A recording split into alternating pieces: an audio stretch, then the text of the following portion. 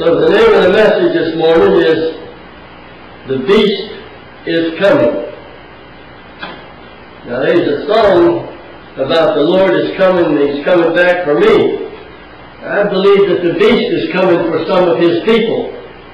I believe He's coming for those that are in churches. Yeah, I think we're going to find the biggest followers that the beast has are people that were churched. Been in churches their whole life. 2 Thessalonians chapter 2, verse 7, the Bible says, "For the mystery of iniquity does already work. Only he who now letteth will let until he be taken out of the way." And we found out a while back that word let and letteth means hinder and hinders. So, he who now hinders until he's taken out of the way. There's some people in the churches that are hindering the devil from doing exactly what he wants to do, but not everybody. Not everybody in the churches are doing what God thinks they should be doing. He says, "But when he is taken out of the way," verse 7, "then shall that wicked be revealed, whom the Lord shall consume with the spirit of his mouth and destroy with the brightness of his coming. Even him whose coming is after the working of Satan, with all power and signs and lying wonders, and with all deceivableness of unrighteousness in them that perish, because they receive not the love of the truth that they might be saved. And for this cause God shall send them strong delusion, that they should believe a lie, that they might all be dead, who believe not the truth, but have pleasure in unrighteousness." With the people of the world increasingly bowing to statues, worshiping bones, going to the graveyard thinking they're talking to somebody, praying to anything and everything, getting tattoos all over their bodies, receiving marks on their forehead by priests and such. And they have this infatuation with the occult and witchcraft. Harry Potter movies has been really popularized here lately. And, excuse me, I've got the sniffles this morning. The devil is trying to hinder my works here. I don't think he's not trying to hinder your works as well. Well, the stage has been clearly set for the Antichrist, or the beast, whichever you want to call him, to appear. And so there's a lot of people that says because we see all these signs that the Antichrist is going to appear, there's going to be a rapture. And so all the saints of God is going to be taken up, and the only ones that are going to be left are going to be the ones that ain't saved. Now, I tell you what, you can go along with that theory, but then if you're one of the ones left and you've been in the church, what's going to happen when you don't go up, when you thought you should have went up? Then you're going to be questioning God, aren't you? You're going to be saying, well, I don't know what God expects from me. I gave it my best shot, and I'm still not going up in the rapture. Then there must not be a God, and I must be left, and there must be this. The devil's going to wreak havoc in your head because somebody told you there was a rapture that you should go up in, and you didn't get to go up in it. And we see everybody buying these GPS systems today. We have our cars. No matter what you do, we're being spied on by somebody today. If you got as a matter of fact, all the televisions that are made today got a camera on the inside of them. They can be watching you while you're watching TV. Yeah. And they can even do it when the TV's off, because you got it plugged into the wall. A lot of people say black tape or duct tape. Unless you unplug it from the wall, they can, that little bit of standby power is powering that camera that's watching you. And then we look at everywhere we go, like Sistersville, they got a camera up there on the lake. Everything you do today, they've got cameras on everything, And now they want to start putting barcodes on babies before they're even born. Yeah, think about that. We're moving into a cashless society where everybody's using credit cards like us. We're using credit cards. I haven't carried any cash in my pocket for years now. And we're moving into a society without any cash whatsoever. And then now look at what's happening with these people out here shooting and killing people left and right because of the mismanagement of the gun control bill that they have in our government. They're not managing correctly, or people wouldn't be running around here with guns just killing everybody at the slightest whim that they have. So what's going to happen, you know, they're going to repeal the Second Amendment. They're going to take that Second Amendment away, and then only the government and gangsters are going to have the guns. They're going to come to your house and they will take your deer hunting rifle off of you, and you're not going to have anything. So when a big bear comes out of the woods to eat you, you're going to have to hit him with your butcher knife or your paring knife or something, because he's going to tear the door down and want to come in there and get a hold of you and eat you, because there's nothing that you're going to be had that's going to stop him. Oh, yeah. Well, bears can get to me. I got glass doors. And then we have all these prisons today that they are putting people into and building more and more prisons. And so we see where all this is leading us. The prisons are overflooded today and overcrowded and over everything, and we got over 1 million people in prisons in the United States at any given time, you know. And so they're going to have to do something in order to control the mass of the people. Why? Because they've led the people away from God. And so now every imagination of the people's hearts is to do evil, because they have nobody to answer to. Our school teachers have taught our children that we evolved from some slime that crawled up out of the ocean or some rock or something. Then you don't have to answer to anybody. Do whatever you want to do. If it feels good, then do it. If it looks good, eat it. I know what Andrew says. If it looks good, eat it. So everything looks good, you eat it? Well, everything doesn't look good to me that he eats. I'll guarantee you that. There's a lot of people being suckered into that kind of thing. Revelation chapter 13, he says in verse 13, listen to what the Bible has to say of a time that's fixing to come in the not too distant future. He says, he doeth great wonders, so that he maketh fire to come down from heaven on the earth in the sight of men. Revelation 13:13. Isn't that something? And verse 14 says, and deceives them that dwell on the earth. And look at there, he says, not everybody, but those that dwell upon the earth. What are they? They earth people. You see, what are you dwelling on now? On your car, your house, your money? What's your mind on right now? People's minds are on something.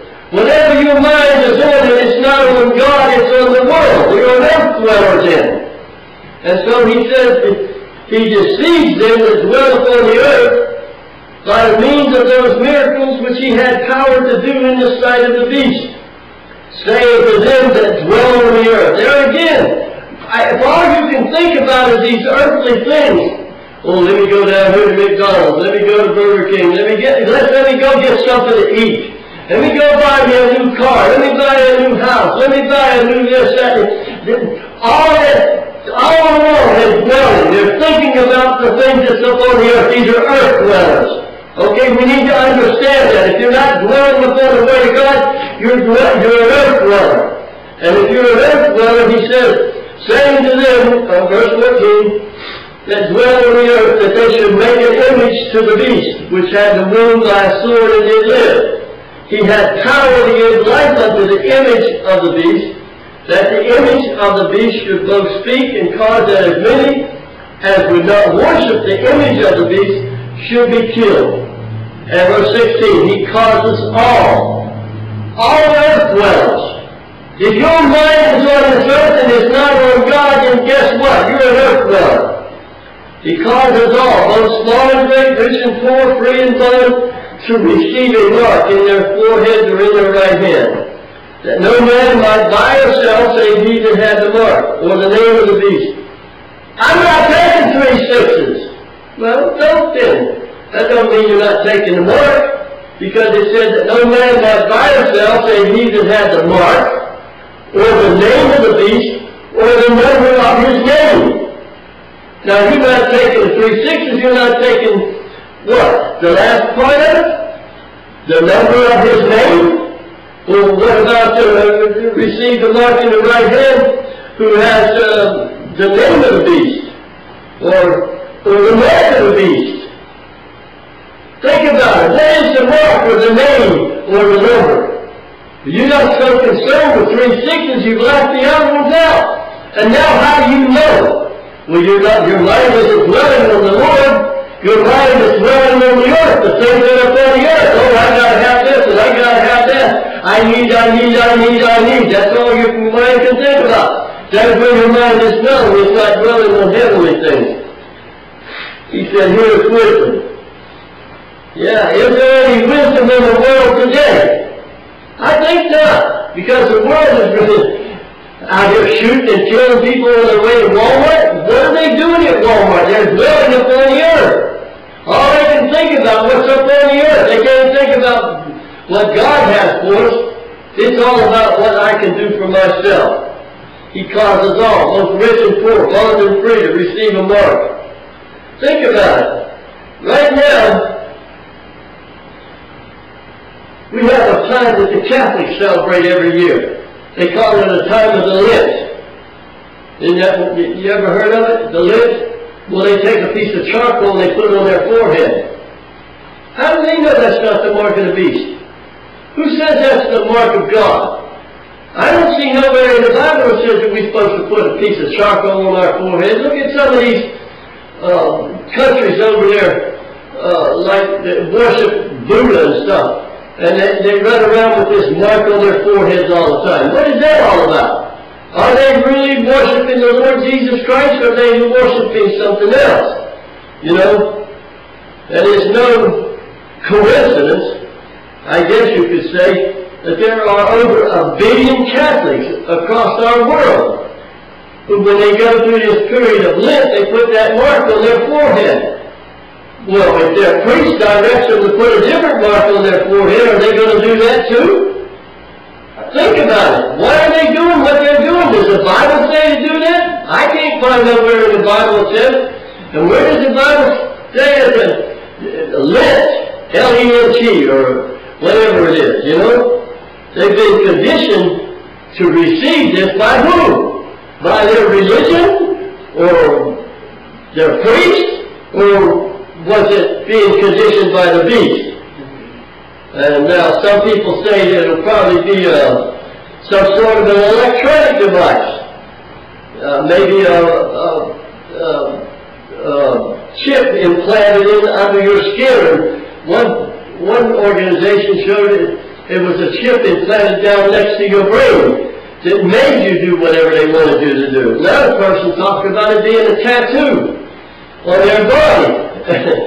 And so we have the technology for it to be a microchip, and we don't have to wait another 100 years. It's here. And it's here now. They put it in dogs, and you go to a vet. There are people that work for some of these corporations. I read about a person that worked, I think it was Microsoft, I'm not sure, but they had a chip put in their head so that they didn't have to carry their credit card or whatever. They could just walk up, put their hand up next to the door, and it would open. They would gain access. They operated their computer with that chip, and they didn't have to use a password. As long as they was right there, they could get into anything that they wanted that belonged to them. So you think about it. If it's happening by the people, for the people, and of the people, yeah, we've got certain amounts of freedom, but are we free? You know? Tattoos are more prominent today, I think, than they've ever been. Well, when it becomes a fad for someone to take the mark, how many people's going to take it? Because it's a fad. You know, when I was a little boy, they had these pants they called beachcombers. And they looked like regular long pants, but they was hacked off. And so it was halfway up your legs. But boy, it was a thing for everybody to wear these beachcomber things back then, and hats, and just a passing thing. And then they like to run around with droopy drawers on, the pants falling off the back end of them, you know. Well, they even got a pair of blue jeans now that you buy that you can't pull up around your waist. They only go to your hips. You know, a passing fad that people go on. And so what's going to be the next passing fad? Taking a mark? Oh yeah, everybody's got the mark. Don't you want to get it too? Don't you want to be like everybody else? Well, and then you're going to go take a mark too. And now how do you know what it is? Well, it's a cross. Yeah, it's a cross, yeah. I knew a man in prison had a cross right on his forehead. Yeah, he had a cross tattooed right on his forehead.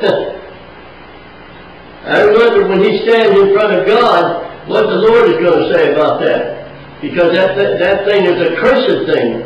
You know, that cross is cursed. And if it was the instrument of the Lord's death, what would it be like to go into a mother's house and her son had been put in an electric chair and electrocuted, and you have a picture of an electric chair tattooed on your forehead when you walk into that mama's house? I wonder how she's going to feel about it. So you think about how the Lord's going to feel about it. Well, if God wants to work on you, He'll put it on you. You know, you don't have to do it. God knows what He's doing. We don't have to go out there and do God's job for Him. He knows what He's doing. And then we see that, I read somewhere that they got that chip that they can put in you, even in a tattoo now. I read a while back where they put in a tattoo where they could imprint like a barcode, and it has your blood type, where your age was, when you was born, where you was at, everything included in that barcode, and it's hidden inside of a tattoo on your body, so you won't even know that it's there. But if you need to access any of it, you put it under a certain kind of a machine, and it can read the barcode. Revelation chapter 19 and verse 10, it said, I fell at His feet to worship Him. And He said to me, See thou do it not. I am thy fellow servant and thy brethren, and have the testimony of Jesus. Worship God, for the testimony of Jesus is the spirit of prophecy. Now, I believe this Catholic Church, with all this worshiping of the priests and stuff, is more demonic, and I believe it's a symbol of the coming of the Antichrist. Because here they got people reverencing these priests like they're God. And they're bowing down to them, they're worshiping them, and statues and all these other kind of craziness. I mean, what in the world is wrong with people? Don't they know what the Bible has to say? Obviously not. In John chapter 12 and verse 33, the Bible says, For they love the praise of men more than the praise of God. And then Jesus goes on to say, He is not the God of the dead, but the God of the living. And you do therefore greatly err. So you see, people are doing things and they're doing it wrongly. You know, you can come to church and be going to church in the wrong kind of way. You think, oh, I'm doing this for the Lord, and I'm doing that. You ain't doing it for nobody but yourself. You're doing it wrong. You're erring in your belief. You're doing it the wrong way. If it's not the way God said to do it, then you're doing it the wrong way, then, aren't you? In Mark chapter 12, verse 27, again Jesus says, He is not the God of the dead, but the God of the living. You do therefore greatly err. Again Jesus says, you're making a big mistake how you think you're going to worship God. And it's not about the way you might think, see? You're being told something that is not true. Exodus chapter 20 and verse 4. Thou shalt not make unto thee any graven image, or any likeness of anything that is in heaven above, or in the earth beneath, or that is in the water under the earth. Thou shalt not bow down thyself to them, nor serve them. For I, the Lord thy God, am a jealous God. Verse 5. Visiting the iniquity of the fathers upon the children unto the third and the fourth generation of them that hate me. See, God has laid it out in the Ten Commandments. You don't even have these statues in God's house. And we got this Catholic Church, that's all they got in there is statues. Every which way you look, they got statues. And no wonder all these people gathered around watching one of their statues have blood coming out of its eyes. These are hellish abominations is what we're seeing. This ain't God. God sent His only Son, Jesus Christ, down here to die on the cross for you. And you have to recognize you're a sinner. And you have to accept what Jesus has done for you. Not what some Catholic church or some statue or Mary or some other person has done. They have gone so far as to say that Mary was immaculately taken up into heaven. You know, and like she was a sinless woman. Nowhere does the Bible say that. But they say it. This is not the Word of God. The Word of God is pure, it's concise, it's right to the point. And it's sharper than a sword, with two sides on it. In 2 Thessalonians, again, chapter 2 and verse 7, remember the mystery of iniquity is already working. Only he who now is letting it, withholding it, is going to withhold it until he's taken out of the way. How is he taken out of the way? Well, they want to say he's been taken up in the rapture. Really? Has all of our church been taken up in the rapture, or where have they gone? Think about it. All the people that used to come to this church, have they been going up in the rapture, or where are they? They've just been taken out of the way, haven't they? They haven't gone to heaven. Matter of fact, a good part of them probably in hell burning right now. If the truth be known, because the way they lived their lives. They talked about living for the Lord, but they didn't live for the Lord. They only talked about it. You know, you can talk and talk, but only that talk's going to get you to heaven. You know, the love of the truth,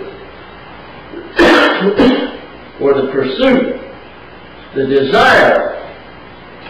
The only thing that we can look at is doing what the Word of God has to say. You get outside the Word of God into your thinking, I call that stinking thinking.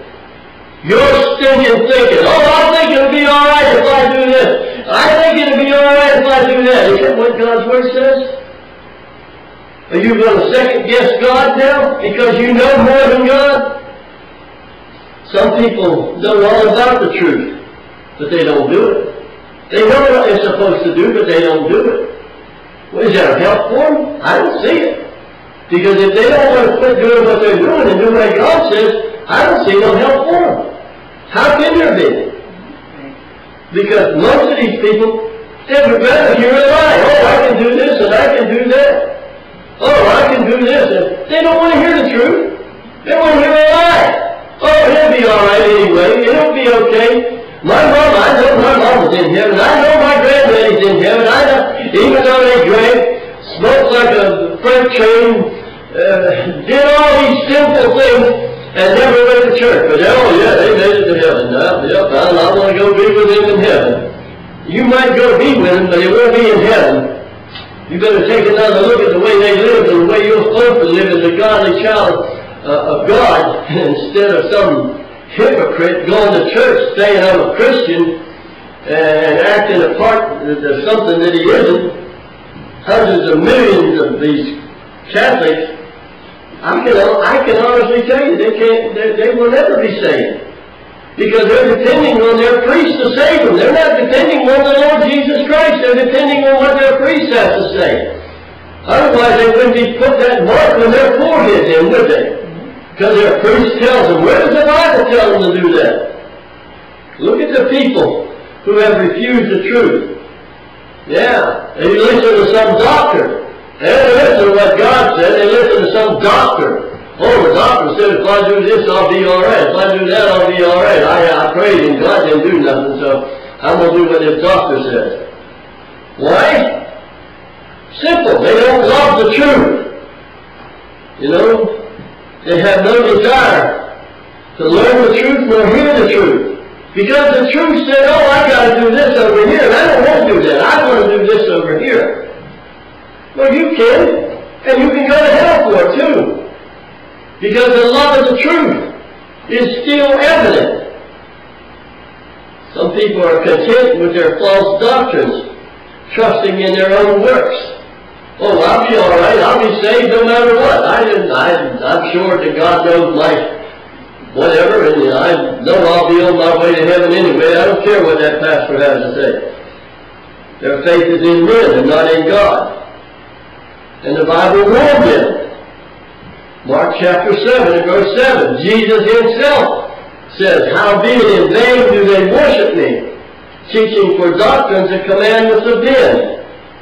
How do they do that? Well, take one look at it. They don't do what God says, they do what man says. Where does God say put up a Christmas tree in the church? Where does God say send out and color eggs all over the place and get chocolate rabbits because Jesus rose from the dead? Where does the Bible say there's a Santa Claus? Where does the Bible say that there's a tooth fairy? Come on, teaching for doctrines and commandments of men. They're not doing what God says, they're doing what man has to say. They support everything that man has to come up with, but they don't do nothing for God. Don't be fooled. I think that Catholicism is a surefire way to hell. You want to know that God's honest truth, and the Catholics ain't alone. Just about all these Protestant religions are nothing but shoot-offs for the Catholic Church. They stand up there. We went to a church one night, and they took up offerings 5 times. And the pastor stood up and said, "If we don't get enough this time, we're going to take up another one. And we're going to stay here all night, taking up offerings till we get enough for these people that they can have money to travel in their bus." Well, what kind of a deal is that? The people's hearts are hardened. They don't want to give nothing to the church. How it don't matter if they take up an offering 50 times, they still ain't going to give it. No matter what they do.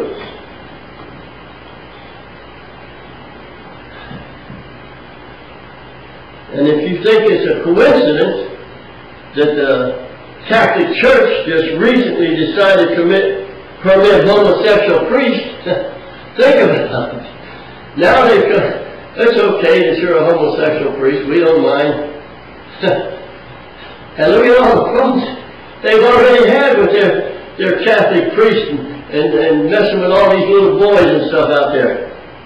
You know, I tell you, I'm not saying that that's a sin that there is no forgiveness of, because anybody can be forgiven of anything. But you know what? We've got to start listening to what God has to say. The world's religions are slowly, or maybe gradually, I don't know, but they're kind of leaning towards. Well, I seen Billy Graham had a big talk up a while back about the Catholic Church and how good they was, and this, that, and the other. And then we see some of these other television evangelists over there, and they're getting their churches entwined within the Catholic religion again. Bill Gaither. And he has this lesbian gospel singer up there, Marcia Stevens. You know, they got a new religion out today. Homosexuality is it's okay. That's what they're saying. But it's what God says. Does God say it's apostasy? Does God say it's idolatry? What does God say about homosexuality? It's a sin. That's what God says. And your sin will not get you into heaven. Because if your sin is found in you, when God casts your sin into hell, and it's in you, guess where you're going to be? And this is a new universal religion out there. It's okay. They got lots of churches out there with homosexual pastors now. And then I found out on the internet here a while back, 18% of the congregation of this Unitarian Universalist church claim to be atheists.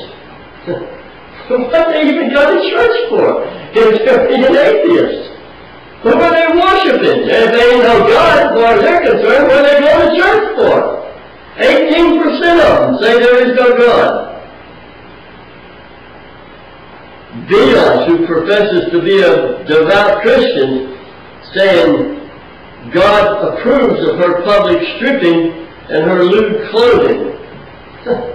God says it's okay for Diaz to dress like she dresses, huh?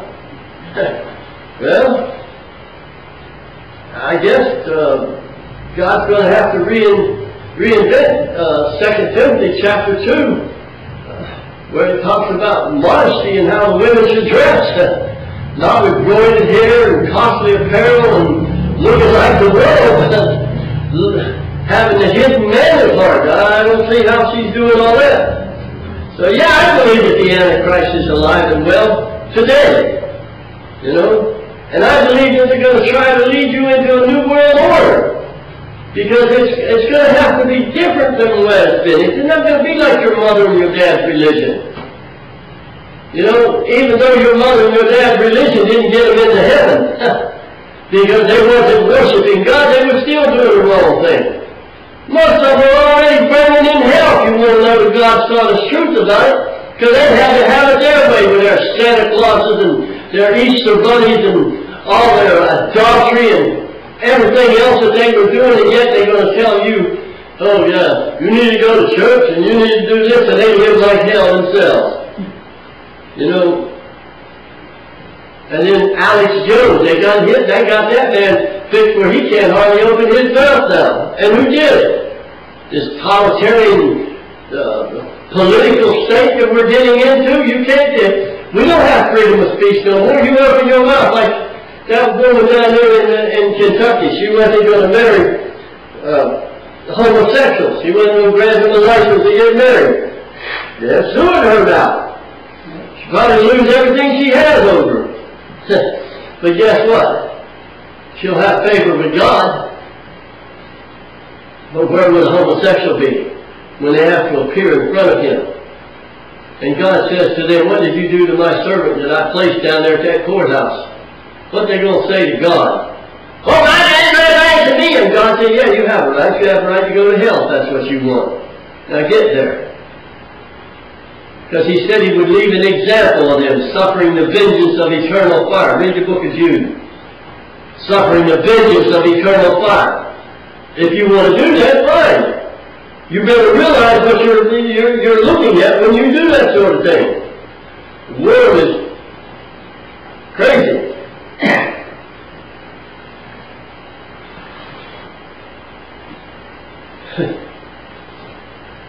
We have our toilets that flush here at the church, and we had to convert them so they didn't use so much water during the flushing. Well, a few years back, they were telling people to put rocks in the toilet, so they wouldn't. The rocks would take up place of the water.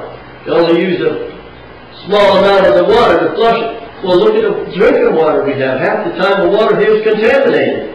You can't drink it. They got to boil the thing out half the time. And you're paying over $100 a month for water that you have to boil before you can drink it. Well, I might as well go down to the sewer and get me a glass of water and boil it. I'm going to be just as well off as some of the drinking water that you're going to get in these cities here in West Virginia. And people looking at saving forests and animals and all this other stuff, but what about our babies? What about our children? Like I said, on my way to church this morning, I seen a mother out there. She got a sign out on the street. And on that sign on the street, you know, slow down. We have children here playing. She really cares if somebody don't come by there too fast. At the speed limit is 25 miles an hour. You know, and sometimes it looks like they're doing 80. I can see that. Yeah, they come through there. They're riding four-wheelers and every other thing you can think of, riding up and down our street. Yes, he got a sign out there, but where was she at this morning while we was headed for church? She's sitting out there in her driveway on a little stool, and the kids was all out there playing. Well, she don't want them to get run over, but she don't care nothing about them going to hell. Come on now. Or maybe she's a Catholic. She only has to go to church once a month. Like some people that we know here in Pine Grove, in New Martinsville, they go to church whenever, and yet they think they're going to heaven. Oh, I go to church. Well, I don't go every week, but I go enough. Yeah, I go enough. Yeah, I know God's going to be all right with me the way I go. You know, you think He is? Well, fine, that's you. But when you stand in front of Him and He says, I don't even know you, what are you going to say then? Oh, well, let me go back and redo this again. Let me go back and do that. Well, my dad, he's a pastor, right? Oh,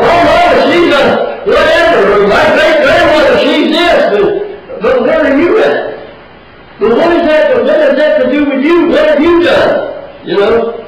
Gonna do right to build the same road they're on. And what kind of effort is being made right now today to stop abortions? Trump has got some kind of laws he's trying to stop abortions with, and he's been met with controversy every which way you can. They want to go on to continue killing their own babies. What kind of people would do that? They care more about the forest and the animals out there than they do about their own children. What kind of a hard-hearted people are we living around? No wonder they all go to hell. They have them, preacher. They have them for babies. Yeah. They put them in the garbage dumps, microwave ovens. Yeah. And things you put turkeys in. They found 2 babies in it. Our society is so pagan, but in the same token, they think they're worshiping God. And yet look how paganism has entered into the world. They run around celebrating Christmas right in the churches. Santa Claus in the churches. What kind of craziness is this? Where is God at in Santa Claus and Easter bunnies? Where is God at in that? Why is that in the churches? If you want to do that, just like next thing you know, they're going to have a bar in the church.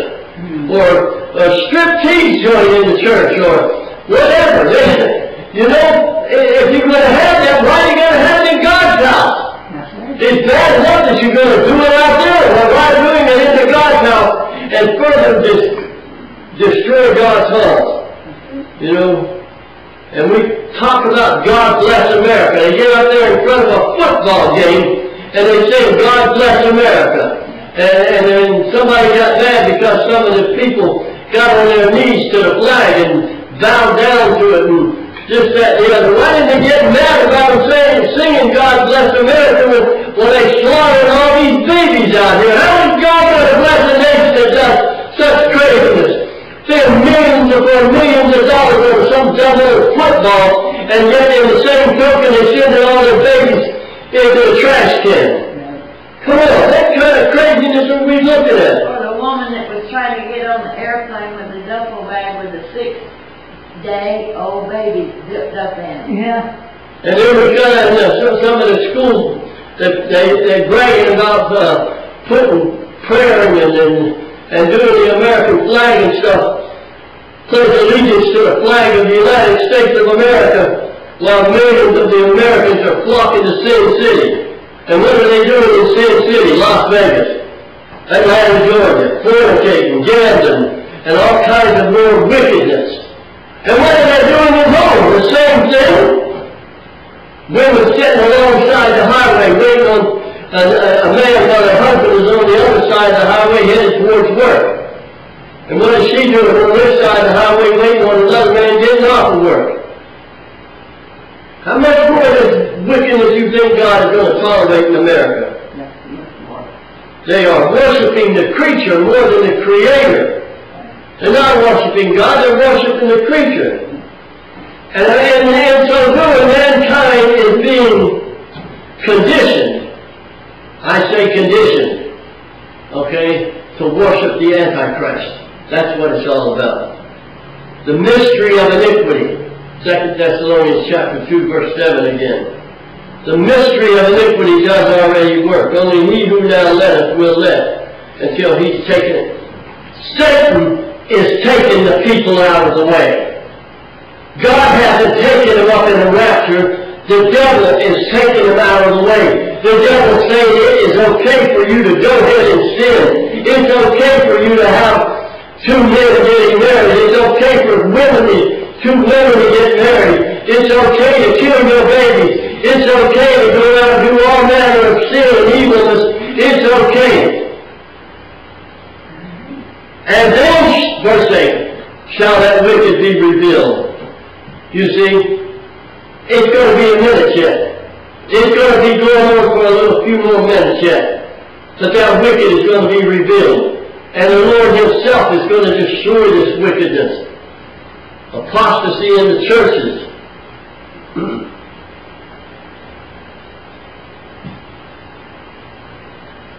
Christianity Today magazine said in one of their articles, some same-sex activity or experimentation does not automatically mean that you are gay.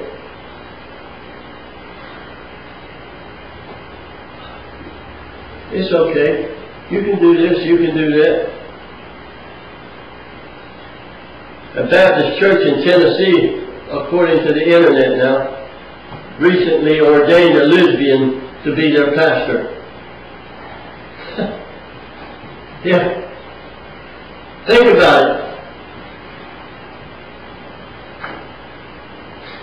And then you get on the internet and you search the internet, you'll see hundreds of gay websites. And they're appeared by professing Christians. And they are professing Christians who are homosexuals. And they're there to defend their homosexuality. In other words, God, you're going to have to accept us just like we are. With our sin. With our filthiness, you're going to have to accept us because this is all you've got. This is us. This is all we have. We have each other. And God, you're an imposter. So you need to get out of our schools. You need to get out of our government. You need to get out of our way because we're going to have it our way and not your way. This is what the Christian world is coming to. 2 Thessalonians chapter 2, verse 3. Let no man deceive you. Listen to me now. Let no man deceive you by any means, for that day shall not come, except there come a falling away first, and that man of sin be revealed, the son of perdition. This is what's happening. There's a falling away. Yeah, he who now left, he who now hinders, will hinder until he's taken out of the way. God's not taking them up in a rapture to get them out of here before a great tribulation. The devil's taking them out of the way, so they're no longer a threat to the devil. They're a friend of the devil. Are you ready to meet Jesus today? In Romans chapter 10, verse 3, the Bible says, for they, Romans 10, verse 3, for they, being ignorant of God's righteousness, are going about to establish their own righteousness, and have not submitted themselves unto the righteousness of God. For Christ is the end of the law for righteousness to everyone that believeth. You know, we come to church sometimes tired, and sometimes people sit in the church and they think about other things. Some people go through the worship service in the day half asleep, not paying attention. They sing the songs that we sing in the churches and not paying attention or taking the words to their heart. And a lot of people in the churches closing their eyes and they're not praying. You know, if we look at some of the reminders in Scriptures how the Lord wants us to worship, it says we need to bring glory to His name. When we bring glory to the name of the Lord, we're bringing honor to His name. And so when we do other things, other than be here for the purpose of worshiping God, are we bringing honor to God or dishonor? The Hebrew word for glory has a meaning of weight to it. You know, when we worship, we're giving Him the weight of our lives. I come here this morning, Lord. I come into your presence. And I got this heavy burden. And I need somewhere to put it. I've carried it all week long. But I'm through it. As I need some help. I can't continue this on myself. You know, many things are important to us. Our family, our possessions, our jobs, our cars, whatever. But God wants us to put more weight in our relationship to Him. And the word glory, when you that word glory, what does it mean to you? It carries the meaning of giving God some kind of splendor or holiness, or think about it. That word glory, giving glory to God. We should imagine the Lord in heaven and with all the splendor of that place. And His name is Lord, Yahweh. The name emphasizes that He is our personal, covenant-keeping God. We worship a personal God who wants to have a personal relationship with us. And we bring an offering to God. The word offering carries with it the idea of bringing a donation or a gift or a present to our meeting with the Lord. When we come to worship, we're supposed to bring our monetary offering to Him, our money offering to Him, a gift of a portion of what He has allowed us to have during the week or the month, an offering that gives glory to His name. And so many times we have seen in this church alone, when we used to take up an offering here, the rattling of change. And I know for a fact one night we stood in here, we had 47 people. And when we got done, they went back and counted what we collected. It was $7.18 from 47 people in our church. Wonder why churches are in the condition they're in America? People not giving God an offering that pleases Him. When we come into the presence of a person, we see that person. How is it when we come into the presence of God, we don't see God? Maybe you haven't come into His presence if you don't see God and the beauty of His holiness. The Bible says we can't see God face to face, but it means we can't get into the presence of God in our physical bodies. But what about in our spiritual? How do we get in God's presence? You say I'm a child of God, and you say I'm born again, but have you gotten in God's presence? How can you get in God's presence if you deny what He has to say to us? Our lives need to be marked by our closeness to God.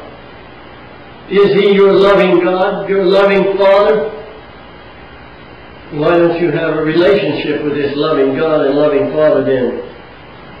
We have to confess our sin to Him and ask Him to fill us with the presence of His Holy Spirit. And when we are filled with His Holy Spirit, we can listen to God talk with us.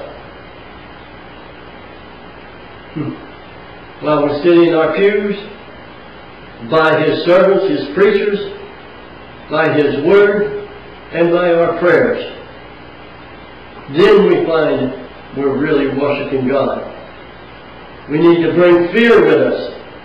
Fear in the meaning of respect.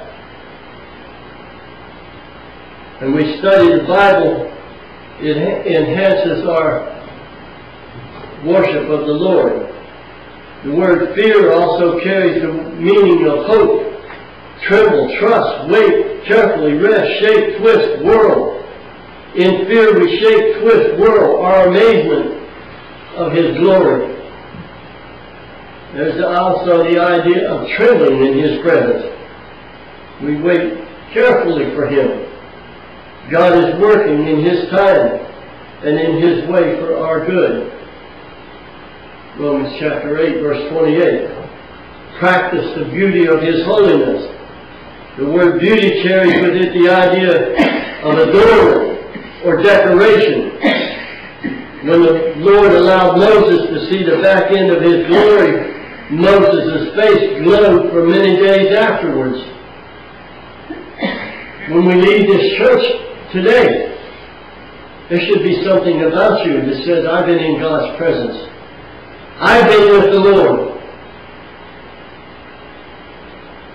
When we get in His presence in our worship, Our faces will glow because of His presence. We show the beauty of His holiness in our faces. And it causes other people, when they see us, to be afraid and stand in awe of God's glory. So when you leave here, if all you get is scorn and such against you, when they see your face, have you really been in the presence of God?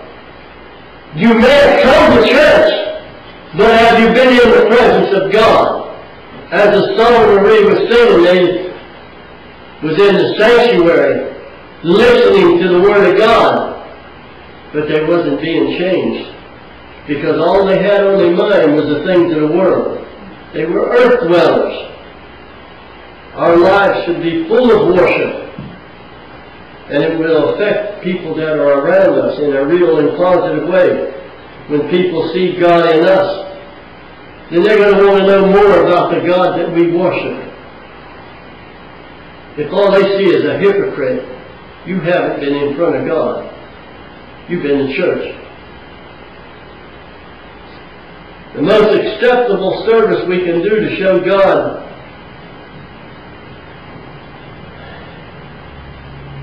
that He is praised by us, because He has changed our lives.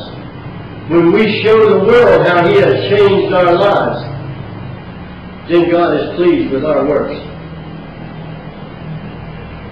One of the greatest evidence that we can look at for the existence of God is His beauty. You know, have you ever seen, we went to these flower gardens down in Florida one time, Birch's Gardens, or I forget the name of it, down in Florida. And it was really, really, really beautiful. When we went up to Niagara Falls, they had all these beautiful flowers and stuff. And we took Grace up there to Niagara Falls. And we walked between all them beautiful flowers and all that stuff, you know. And we looked at that. And how could you not know that there's a God in heaven? After seeing all that beauty, how could you? It just reminded me that God was looking at me when I see that stuff. If you go to the zoo and you look at the color of the animals, look at the richness of their fur and the patterns that they have on them. You look through a window at night and you look out there and you see the stars. How many stars are there? Have you ever tried to count them? You can have those. But you look out there, where did all these come from? You know?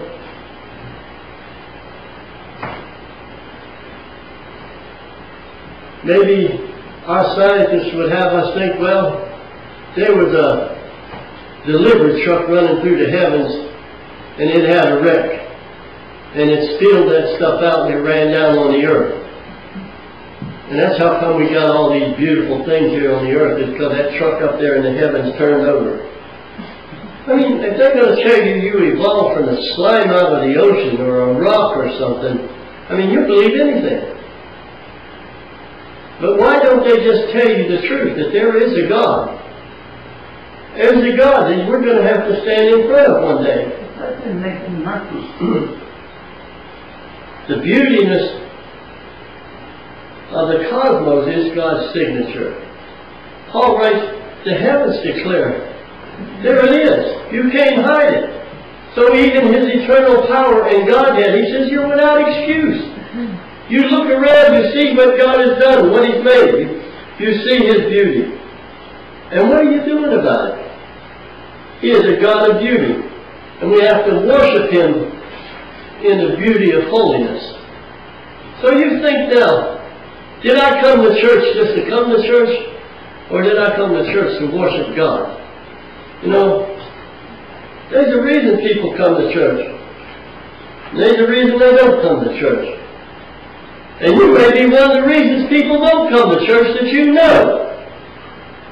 Because they don't see God in you. They see something else. Maybe they see the devil in you. If that's what it means to be a Christian, I don't want nothing to do with your God, and I definitely don't want nothing to do with you. If that's what it takes to be a Christian, I don't want to be one. Think about it.